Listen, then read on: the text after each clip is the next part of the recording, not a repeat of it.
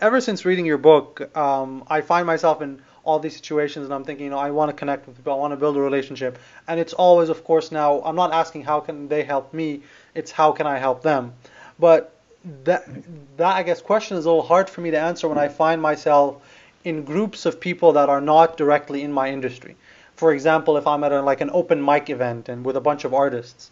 So what is your advice on dealing with this kind of situation? How can you, if you're in a situation where you feel you can't add much value or any at all? There's three levels of value that we can add as humans. One level of value we call universal currency. Universal currency is, are you the kind of person that they'd like to hang around? So are you the kind of person that creates an environment around yourself, an authentic, intimate, connected environment around yourself that invites people in so that they feel better about being with you than other people? So that's a level that you can offer whether you're with an artist or a politician. The next level of currency you can offer is a professional. Now, there's actually a lot of value you can offer an artist, because my suspicion is, you have a good business mind to your head. You've got a sense of organizational design. An artist still has to be a business person. They have to sell.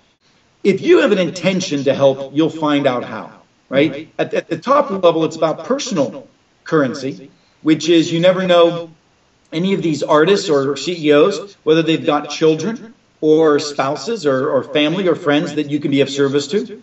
My foundation is one of my greatest passions.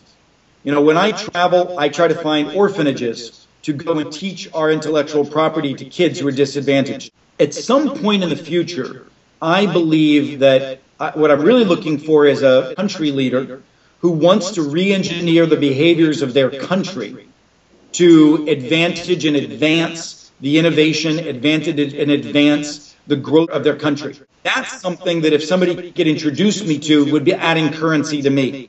You have to understand how a person's soul is driven, and my soul is driven by making an impact. I want to make the biggest difference on this planet, the biggest imprint on this planet and people's lives. That's how you add value to me, and I guarantee you, if you get into someone's head and you care enough about them, you will find how they want to make an impact.